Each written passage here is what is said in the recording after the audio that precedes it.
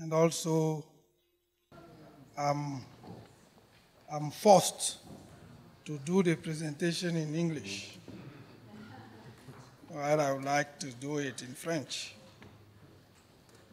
Anyway, I'll try to communicate what I feel is essential. Just one question as introduction.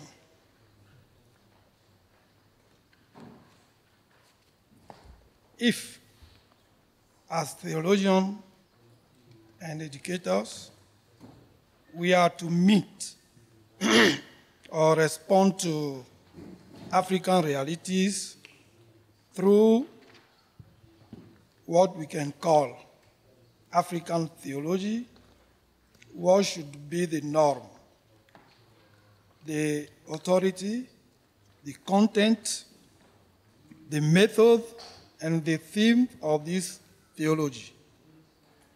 In brief, what would be the criteria of such theology?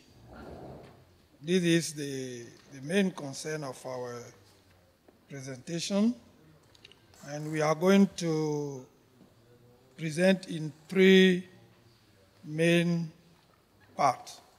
The first, I would like to share with you what I call an increasing awareness over time, the search of relevance in Africa or within African Christianity.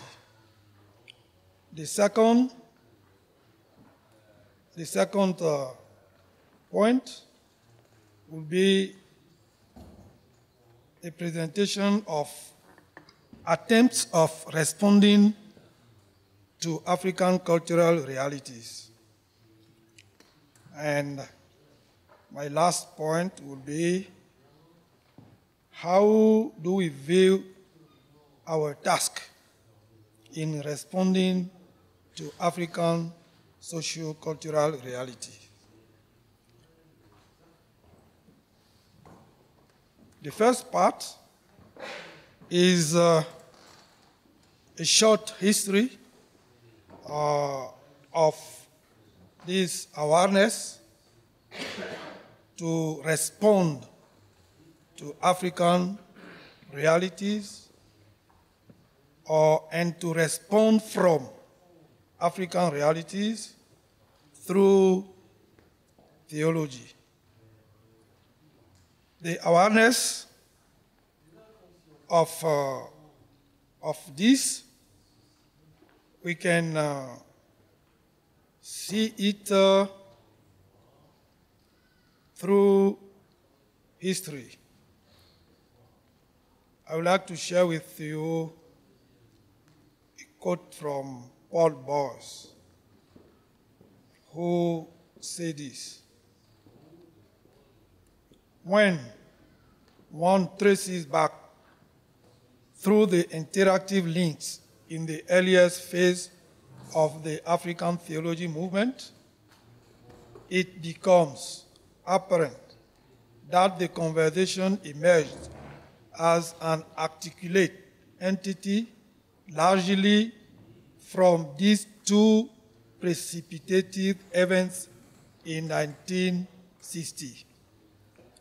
The one from within Catholic Francophone Africa and derivative of the principal mid-century events of Africa's intellectual life, and the other from within Protestant Anglophone Africa and functioning at the cutting edge of the century-old quest for an effective indigenization of African Christianity.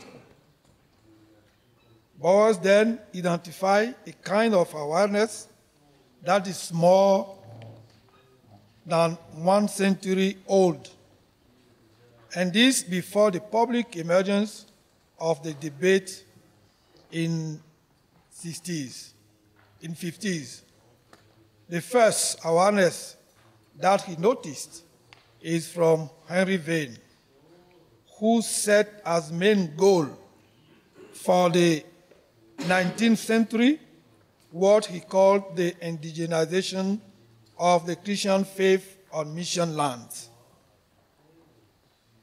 What was a concern for Vane has been also the value that has led the Pan-African movement at the beginning of the 20th century. This movement set as aim the liberation from colonization and political and intellectual on political and intellectual level.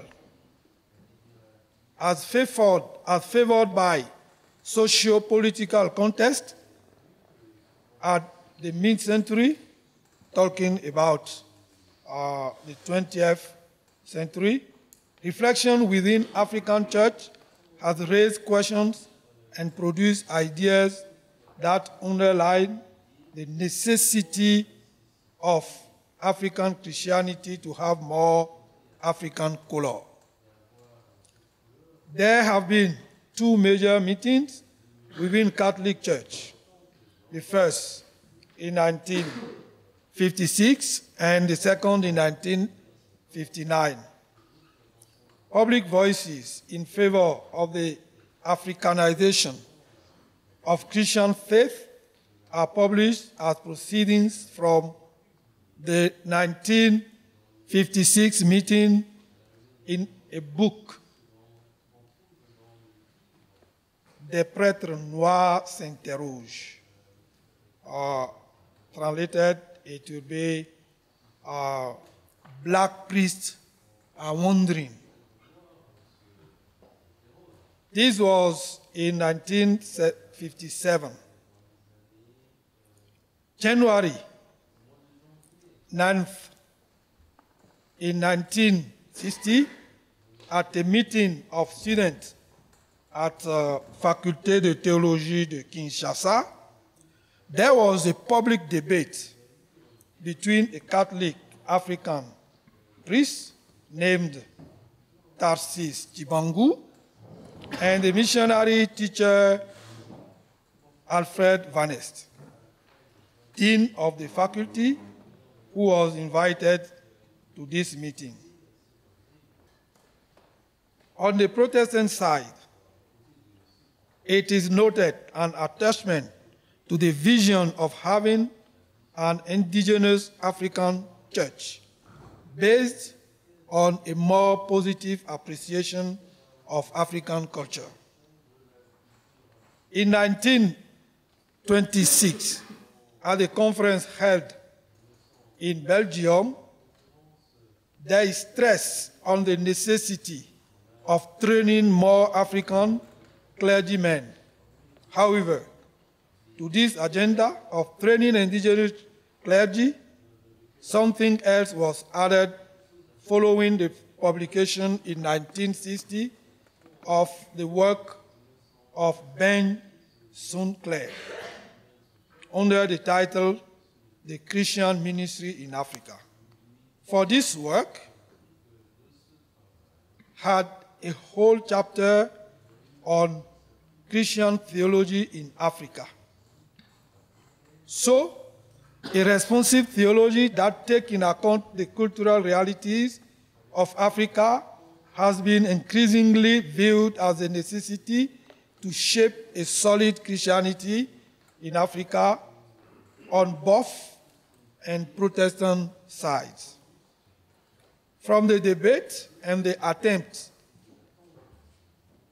have flourished since then various orientations and approaches that have been proposed and concerns have been raised. In 60s and 70s, many articles and books have been published as the result of an increasing concern for the relevance of the missionary Western theology for the church in Africa. In this vein, we can list, I will just list some publications here.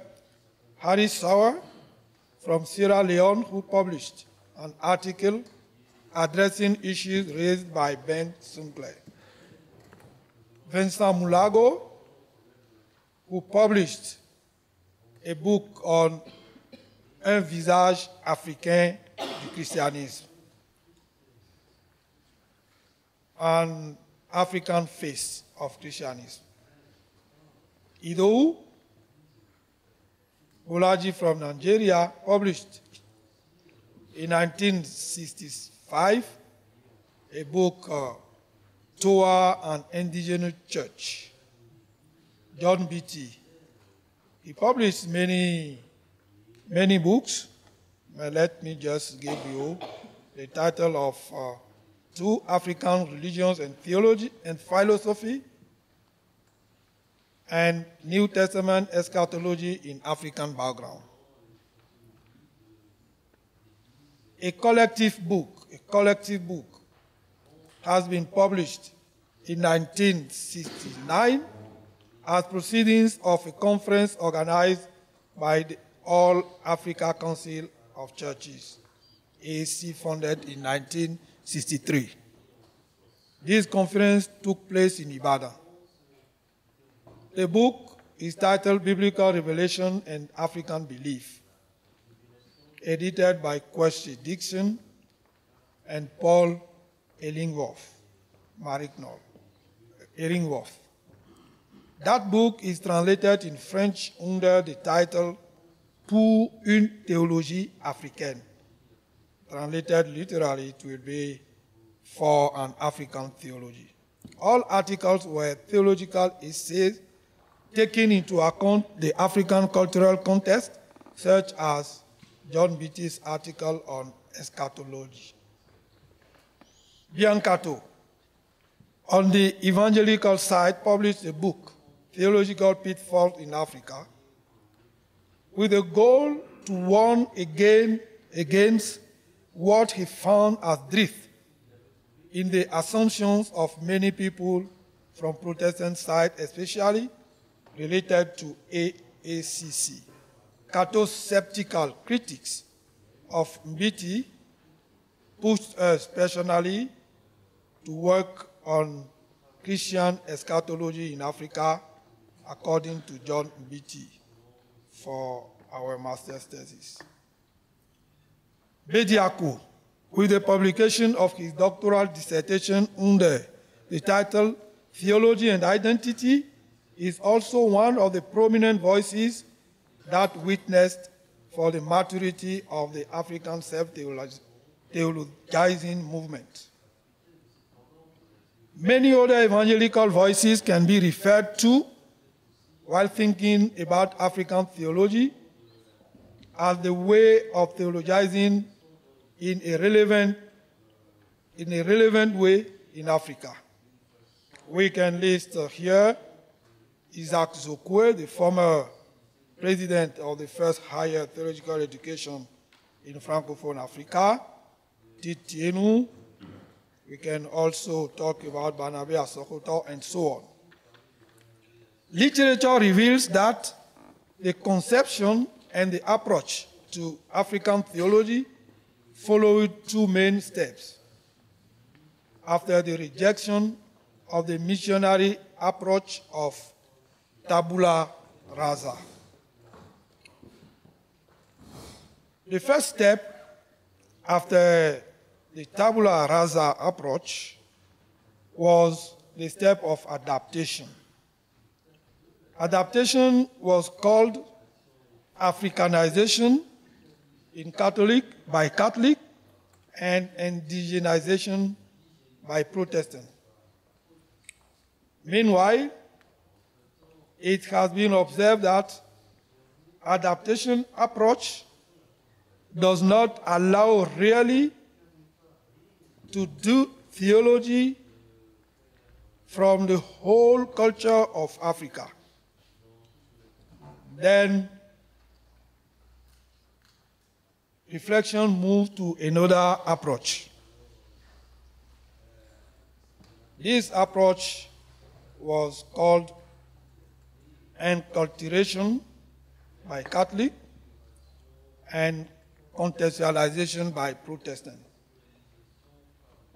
They are not exactly the same. But we can see that many people from Protestant side, while talking about contextualization,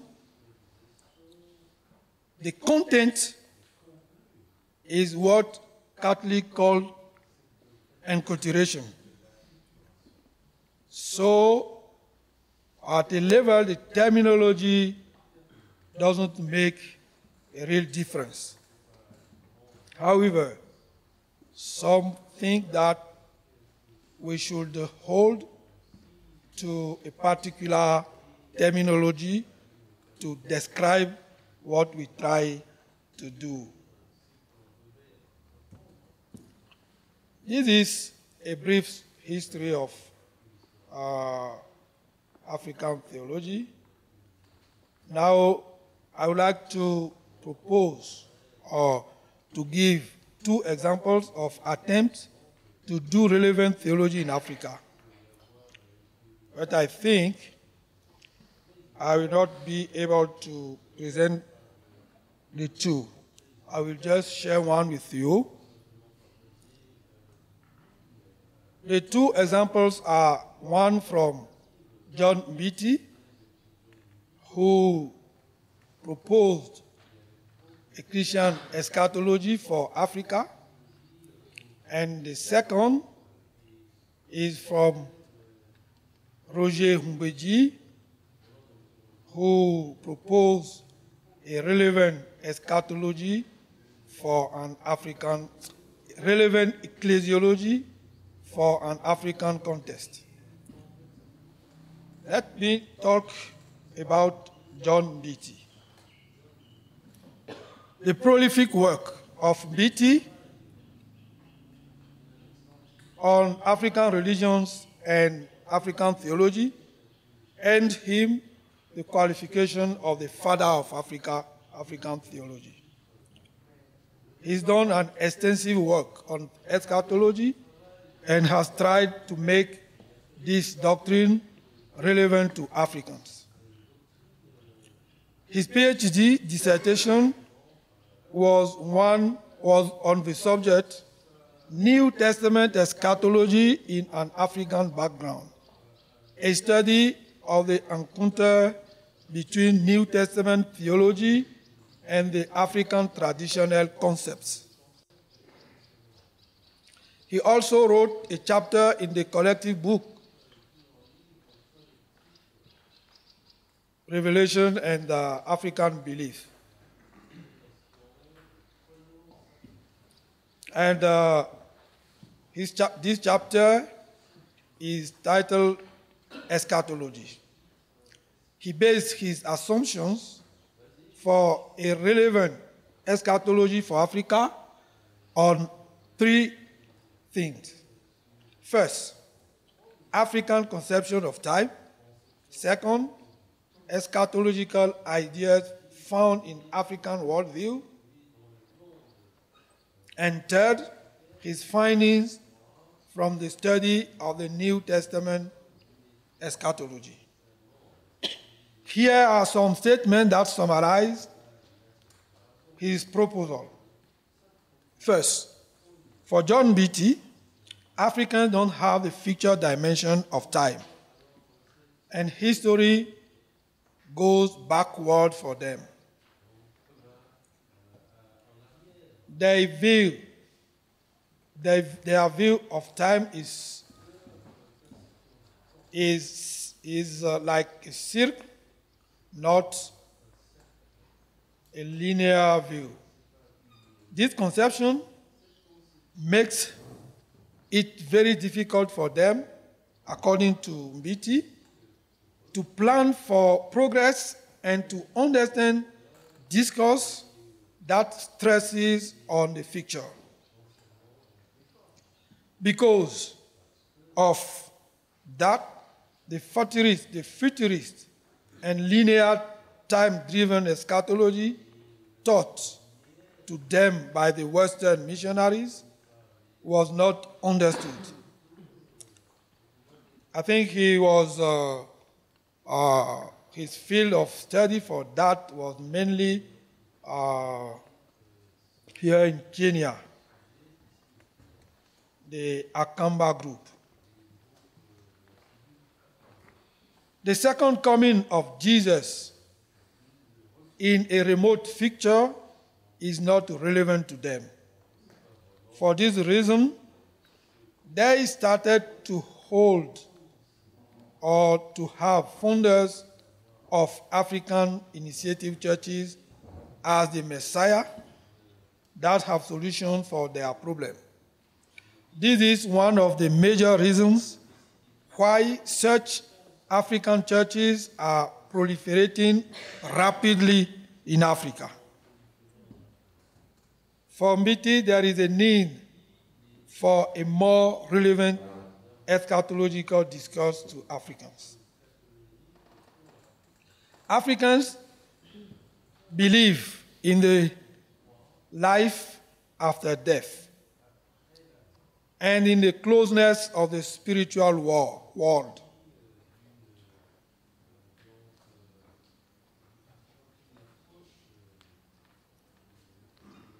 After death, the hereafter is composed of dead living that have a personal immortality for people, and what he calls Aimu. Aimu is ancestors who became, meanwhile, pure spirits. This Aimu, this ancestor who became pure spirit, they lose their personal immortality with the death of the last person who knows them by name. The population of the village after death are considered as members and protectors of the community because, according to the ontological hierarchy that characterizes African culture, they are superior to human beings. There is no difference between the life after death and the life on earth. And there is no judgment to separate between good and bad people.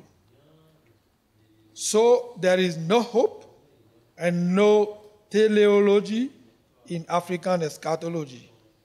There is no resurrection, and the African idea of reincarnation is not a rebirth of a person, but only the fact that a child can bear characteristics of an ancestor. These first 2 points present the context, the cultural context of Africa, precisely the Akamba. Third, this is now his assumption about New Testament eschatology. There is not only the conception of a linear time in the Bible, but we can also see the conception of time as the circle. New Testament eschatology is not driven by linear time frame, and it has 2 dimensions. The first is the horizontal dimension based on time, and the second, the vertical dimension, that is totally independent of time. The horizontal dimension is influenced by the Jewish apocalyptic context. It is presented in 2 poles, the already and the not yet. However, the 2 poles are all Christological, so that we can say that New Testament eschatology is a Christological phenomenon. The believer has everything in Christ, here and now.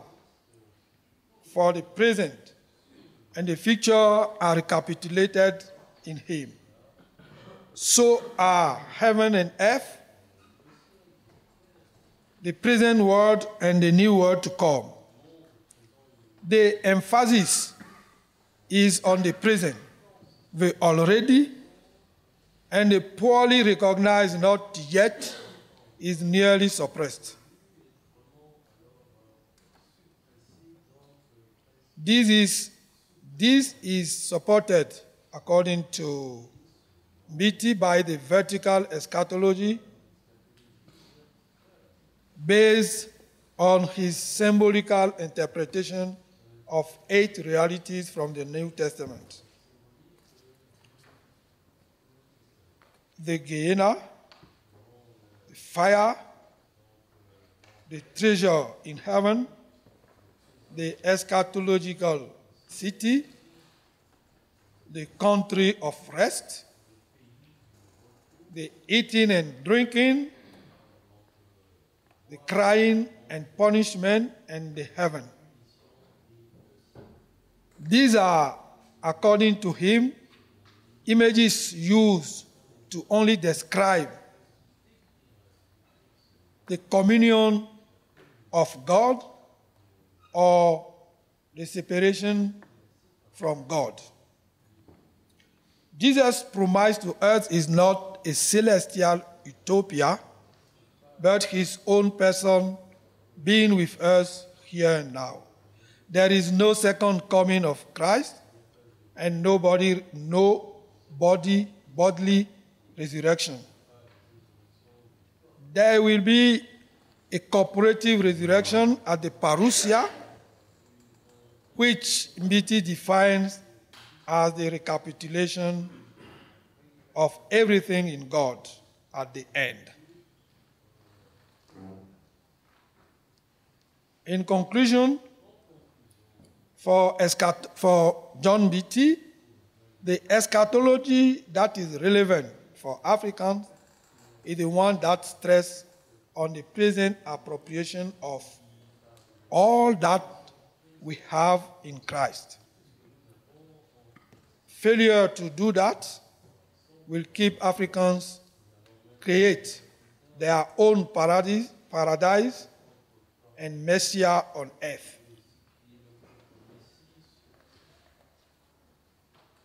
We need to stress on the present, not on the future, because the stress on the future leads Africans to have all their eyes on heaven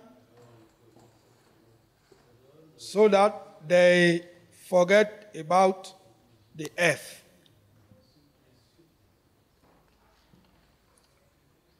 This is a proposal of theology to respond to African social reality. I don't want to make my own comments here or to review this because, of course, I did it.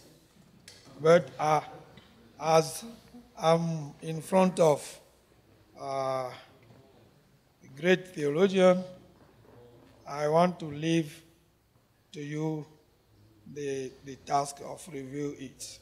Or we can do it in the conversation at the end. Now, what is our task in responding to African cultural realities? I would like to use the passage of Ezekiel 37, verse 1 to 14, from which I want to draw a paradigm for our theological task. This is the vision of the dry bones the vision of the dry bones.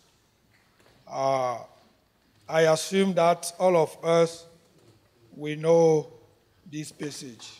We know what is in there. First, observation on this passage.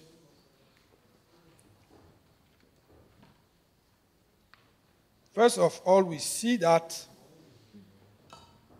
God has sent his prophet.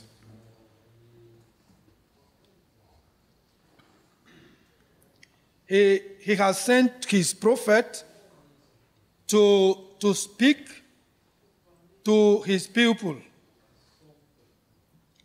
And in sending him, he stressed on certain points. First, he said to Ezekiel,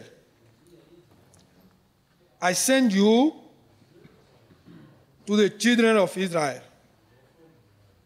Second, you, son of man, listen to what I'm telling you. Do not be rebellious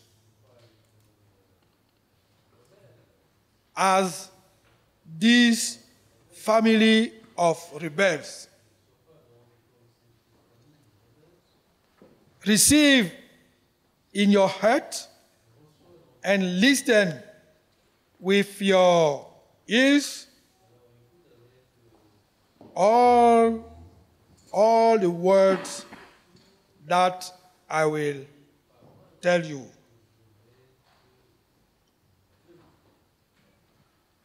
Third, the Lord asked Ezekiel, open your mouth and eat what I will give you. This book.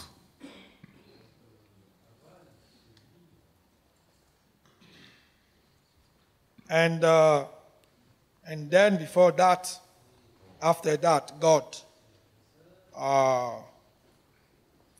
brought him. He went to a place, and there he encountered the glory of the Lord.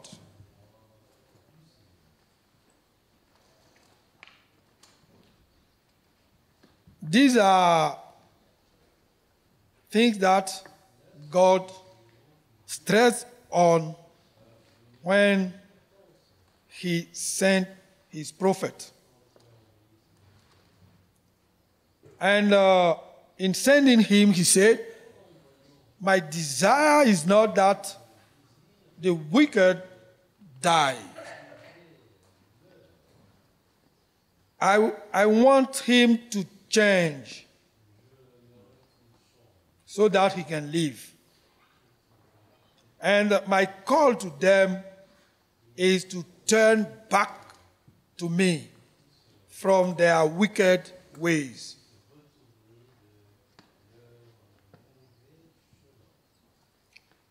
And then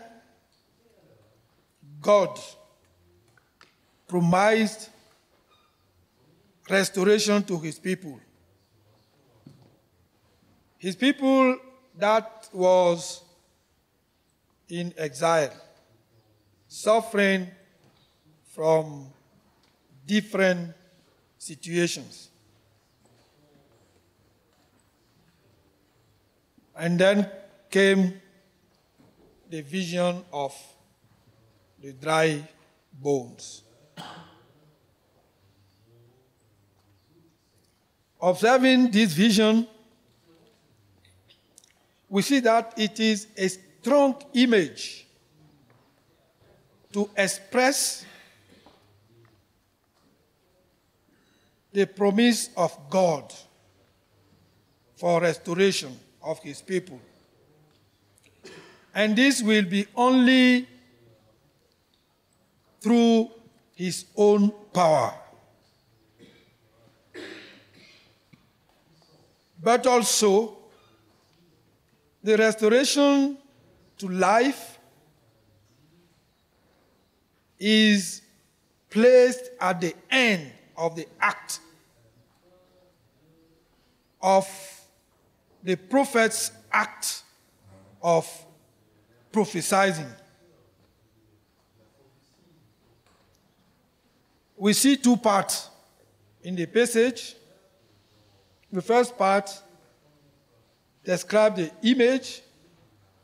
image of the vision, and the second gives the explanation.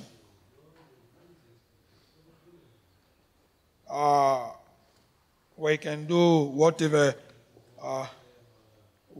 we can to understand the word, the sentences, and this passage. But what I would like to say from the passage is this. There is an alarming observation. Life is absent as consequence of the departure of the glory of God.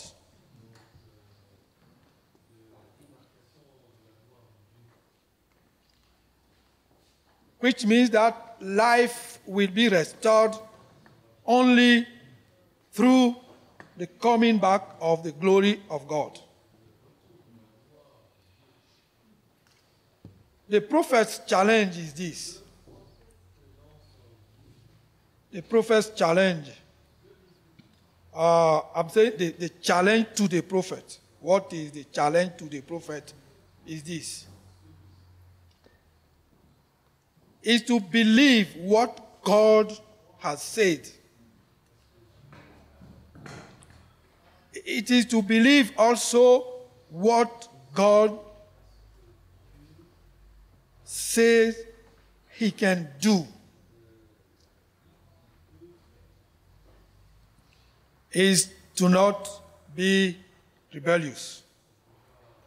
Then believe in the word of God, in the power of God, and obey to God. The mandate of the prophet is to speak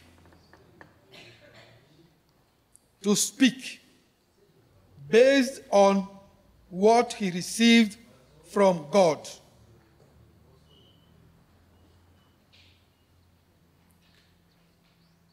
And then from there, I draw what I call the imperative of the prophetic theology.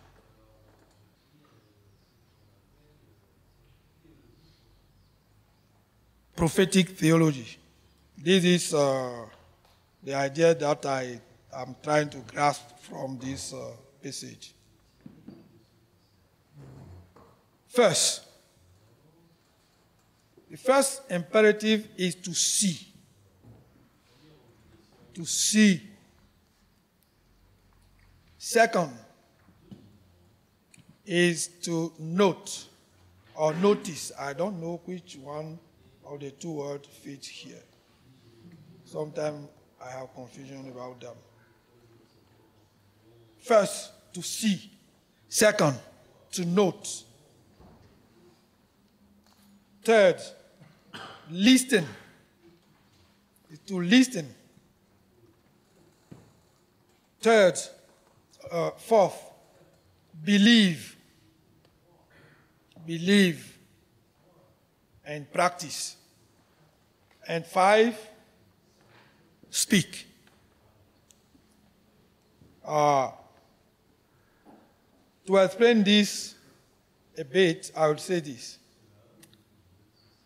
To see is to be aware of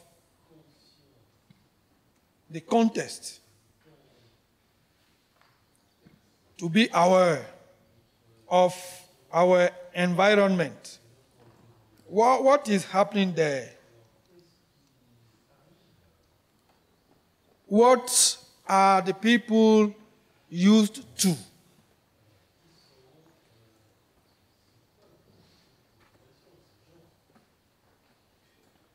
what are the things that we can say are from God, even if these people are not Christian? Because in every culture, we can see God's marks. Then we need to observe seriously.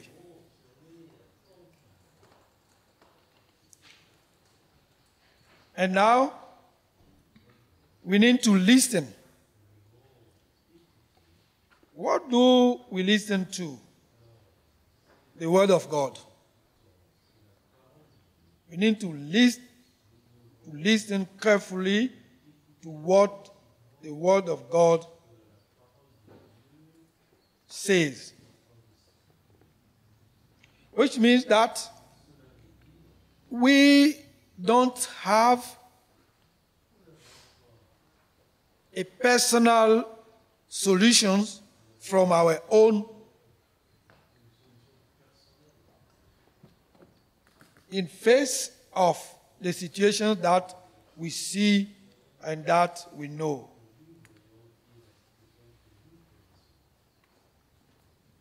The Word of God. And when we study the Word of God, we need to believe. We don't do just an intellectual study of the Word of God. We need to engage our whole life with the Word of God and leave the Word of God out. And then we can be qualified to speak relevantly to our people, and this will bring restoration. To summarize, our theological task is to know our realities and the realities of our people. It is also to be dedicated to God, as God says as the prophet said, the hand of the Lord was on me. We need to do a sound and deep study of the Scripture. Sometimes people will say, what are you doing there? Studying Hebrew, studying Greek. It's a waste of time, because you will not use Greek and Hebrew in the church to respond to situation. And I see this as a drift. If we don't want to learn the original languages and to be able to study the Word of God deeply and expose it faithfully, I think we rather go to secular university to study sociology, anthropology, psychology, and all that is studied there to help people. We can help people with anthropology, with sociology, all this. But the main task of the theologian is to respond to situation from the Word of God. And we need to study it deeply. I usually say that we have not yet sufficiently studied the Word of God in Africa. If we want to respond to our socio-cultural realities, It will be in studying deeply the Word of God and exposing it.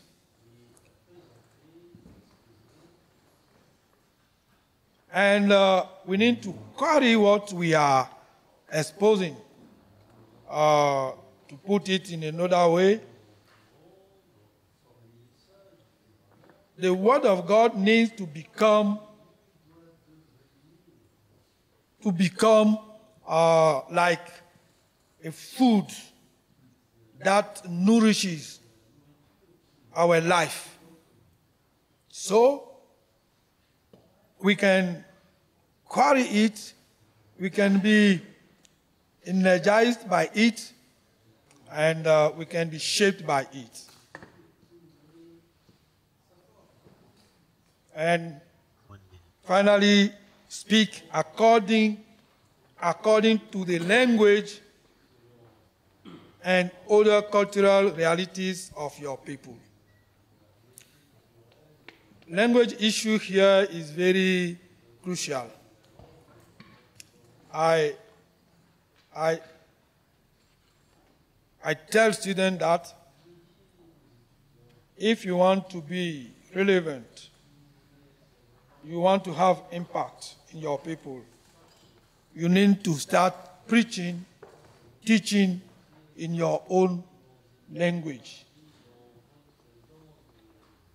This will lead you to not just throw on people what you have memorized in the theological school. You will talk to them in a relevant way. Language is not only word and sentences. Language is also all the categories that we use to communicate. We have idioms, we have our own way to speak, to communicate. So we need to be aware of all this. We have symbols. We have symbols. We have many things in our own culture that can allow us to speak to our people relevantly. Otherwise, we will talk to them, but they won't hear anything. As a result, we will have a transformed church, arrayed in battle for the kingdom's work and transforming our society. I have here 8 areas where I think we need to work and in responding to the socio-cultural realities. As theological educators, what should be our role? And what kind of theology to teach and to have our students teach to their communities? This is where I propose that the assessment grid for such theology must be the following. Does this theology make Africans encounter Christ, the Lord and Savior, according to the gospel, from the holy and inspired word of God, so that in welcoming him, they experiment in him restoration in their socio-cultural situation and become agents of restoration in their own socio-cultural context. Thank you.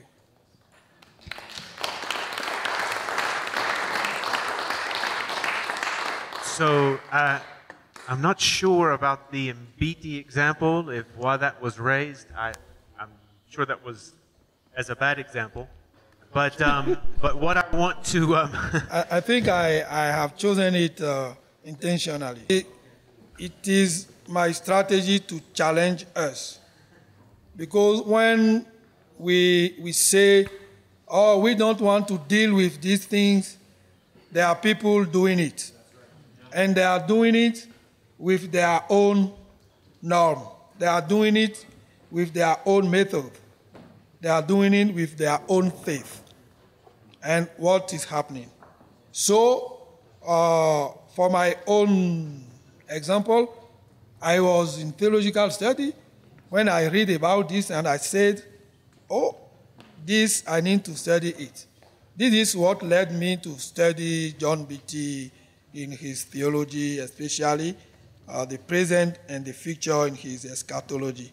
And this is my way of challenging us, saying that we need to work. If we don't want to do, people will do it, and they will do it in their, according to their foundation. That's great. I knew you were going to say that. That's why I wanted him to say that.